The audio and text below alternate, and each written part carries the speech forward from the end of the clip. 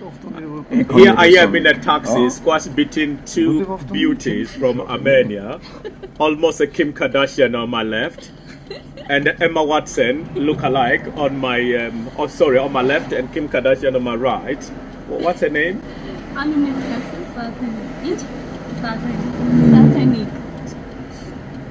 Satanic. Sat means black. Oh. Satanic. Okay, can I say that? Satanic? Satanic. That's satanic. Yeah, I was thinking. Okay. Her name is Satanic, not Satanic. I've never heard that one before. Satanic. Oh my God.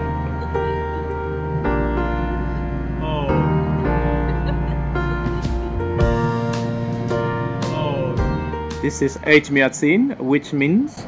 The place where God showed with his finger. Oh, the place where God showed with his finger or pointed with his finger. This is where religion started in Armenia. This is the very first church. I've been corrected, so it's a complex of churches. 4 big churches. There's a big church there. The founder of religion in Armenia, Grigor Lasavorit, you can Google that. He was imprisoned by the king, and he spent between 14 to 15 years in prison in a little place called Korvirap. Grigor Lasavorit started his first church here in 301 AD. That is the front of the main church. It's under renovations right now because it's very old, 301 AD. I feel very, very privileged to be here. Every Christian or those who really believe in the Lord and the Bible really have to come here because the feeling is completely different from how you feel from the newly built churches and newly built places of the Lord. This church is called Ejmiadzin. Ejmiadzin, yes, okay. As I already told, its direct translation is the place where God pointed by his hand. The first Christian church in the world. First Christian church in the world. And it was built on the ruins of the pagan temple of the main god of pagan times of Armenia. Oh, right. Yes. Okay. And this is the main church, but it's a church complex and Christian complex. Yeah. And there is a library, educational center, and many other museum as well. Museum, yes, wow. And many other buildings which are supporting the complex. So this is more like the Mecca of Christianity. Maybe yes, yeah. And this is the the center of Christianity in Armenia also, not only in the world. Wow, in Armenia. And I've noticed they keep cutting the trees. Why are they cutting the trees? When the spring comes, they cut the trees so they won't grow bigger. Oh, okay. Oh my God, the trees must be crying. Please, it's winter. I want to be dressed. Let me keep my clothes on. Oh, there's water there. Is that fresh water? Oh, he's going to drink. We call it, these ones, we have all over Armenia, and they are called pulpulak. Pulpulak. Pulpulak or Tsaytahpur. Tsaytahpur. Those things, you can have water all over the world, in Yerevan, in all over Armenia, and water is free. This symbolizes that the water is free. And usually, when somebody dies by accident or the good person dies, we put pulpulak or Tsaytahpur for his memory or her memory. Oh, okay. Yeah. All right.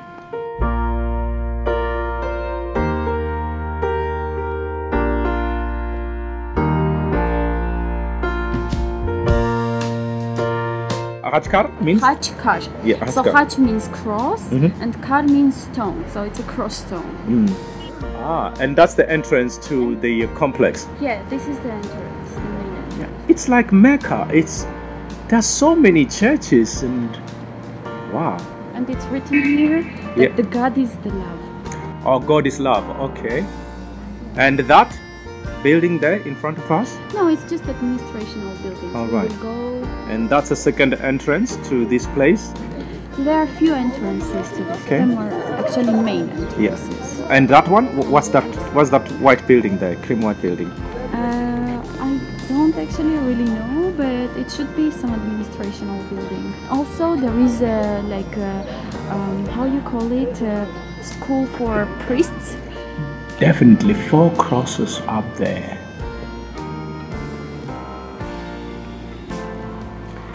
Here is where they baptize children. The child already, I think, is waiting to be baptized, I think. There, that's where they baptize the child.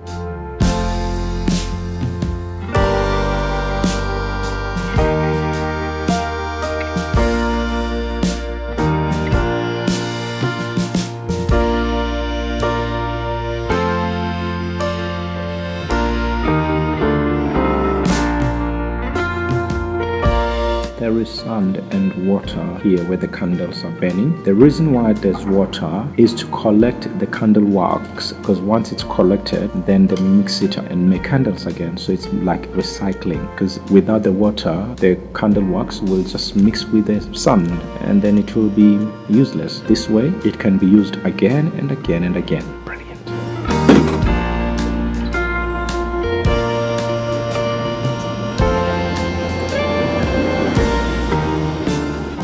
How very interesting. I mean, the lovely boss here. She looks very, very different from the outside. And everybody just lovely. Everybody just greeted me. And, you know, in their language saying hi, because I only know one word, which is hi, barevze. That's my friend right here. Lucy. Name? Your name? Sarkis. How old are you, Sarkis? 9. Sarkis is 9 years old. He's traveling alone. Can you imagine that? A child, 9 years old, traveling alone in the bus, no problem in the world. Cannot comprehend that. That's the driver there. He's concentrating on the road, so I'm not going to ask him any questions and disturb him.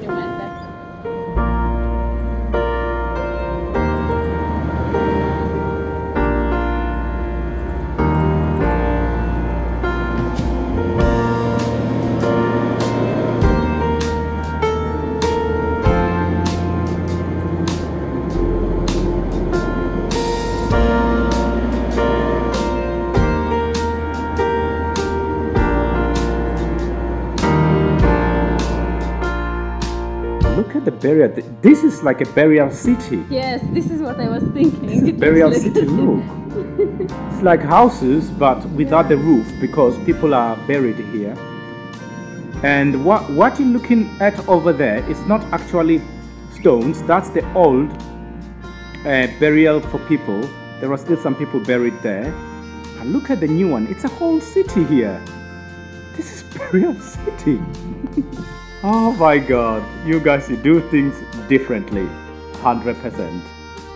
All burial places with those big rocks, those are tombs. But now they do it differently. You get buried together, that's a husband and a wife, and this is their piece of burial ground, which means they are together for life. This is what it means when you say, we're married for life. You go together. So they still have their own privacy, because you got this little entrance here. Then you go in there, and the husband is laid to rest on this side, and the wife on the other side. What can you say? This is like the movies, man.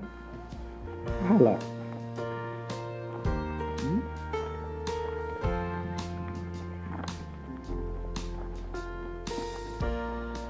Even this one. So this must have been a single man then?